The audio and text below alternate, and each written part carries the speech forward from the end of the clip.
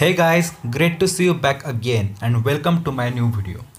In this video, I will demonstrate HTC Sense Home Launcher, which is now available to be installed on non-HTC devices. Last month, HTC announced that it will bring its popular HTC Sense Home Launcher to non-HTC devices. But first of all, it will be under closed beta testing. So HTC started sending email invitation to some closed beta testers. Then it will be in public beta testing, and the final version will be out in a Play Store as a stable build. Uh, Somehow managed myself to get the APK, but I think it's now available on APK Mirror, or just go down to the description and you will get a link to download that APK directly from my Google Drive. Just install it as a normal APK and set it as default launcher, and you will get this kind of screen. It's the first run of HTC Sense Home, so it's showing me this screen, HTC Sense Home. Actually its design is looking pretty impressive. Let's see what other pages explain here. The next page is about Blink Feed. Blink Feed is as same as Google Now Cards or Samsung Magazine. It provides detailed information about nearby events, nearby news, and you can attach your Facebook, Twitter, Tumblr, Google Plus, and other social messenger accounts and third-party apps to Blink Feed, so that you can get those posts with just a swipe of a screen. If you are using Google Now Launcher, you swipe from left to right to open Google Now. Same thing happens here, but instead of Google Now, it opens HTC Blink Feed. The next is about HTC Theme World. It says you can develop your own themes using Scratch, and you can upload it on HTC Theme Network. But for this, you will need an HTC account. But if you are feeling lazy, you can sign up using Google Plus, Facebook, or Steam account.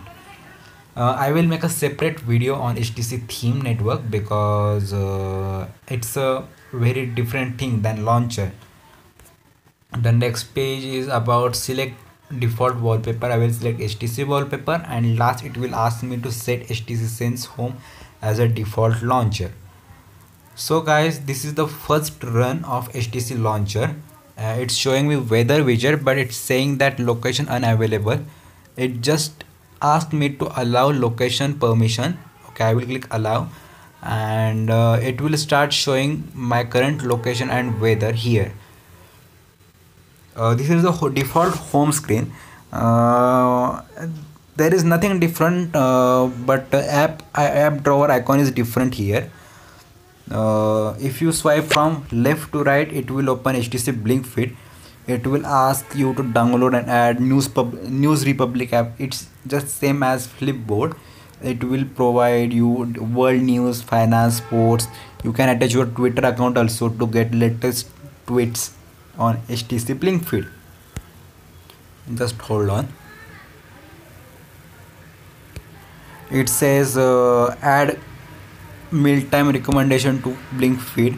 It says it will ask my precise location and personal apps data. I don't care about them. Just click next, and it started showing notifications from Twitter. Then it's showing some news from the website which I visit every day, like Gizbot, APK Mirror, and it's showing me some nearby news. It says Discover new it's nearby and other things. Then next screen is an empty screen. It says tap and hold to get more options. You can attach a theme, change wallpaper, add apps and widgets. The widget drawer interface is different than Google Now or Nova Launcher. Here is also option to search for widgets. It's pretty good. And here is option to separate widgets as shortcuts, apps, and other things. Then we get option to edit page, in which you can change your default home page of the launcher. The last is system settings, and last but not in list, what's new. After opening it, it shows no content. I think this is a dedicated space for new updates, and it's what will you say, change log. So let's open its app drawer. The app drawer, it's looking pretty good, but it is much different than Google Now or Nova Launcher. Its background is black, but still it's a vertical scrolling app drawer. We are missing the dedicated search bar which we get in Nova or Google Now Launcher, but here is the symbol to open search for all apps. Here is a dedicated button to open Google Play Store, and the customization things are pretty good, that you can rearrange apps which can you do in Sony as well as Samsung phone. On a stock launcher you can show and hide apps. You can change grid size and change wallpaper. Grid size default one is 4:5. You can change it to 3:4 also, but I will recommend you to use this grid size according to the size of your mobile screen. Then here is an option to set, or what will you say, reorder apps according to custom order, alphabetical order, or most recent apps order. And the most important thing of this launcher is it also provides custom badges, unread accounts. Currently I don't have any kind of notification, so I will be unable to demonstrate that. So you will not need to install any kind of third-party notification badge provider. It's a pretty good thing,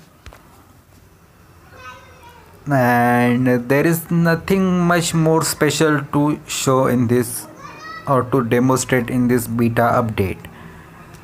This is HTC themes, and I will make a different video for this HTC theme maker and theme network.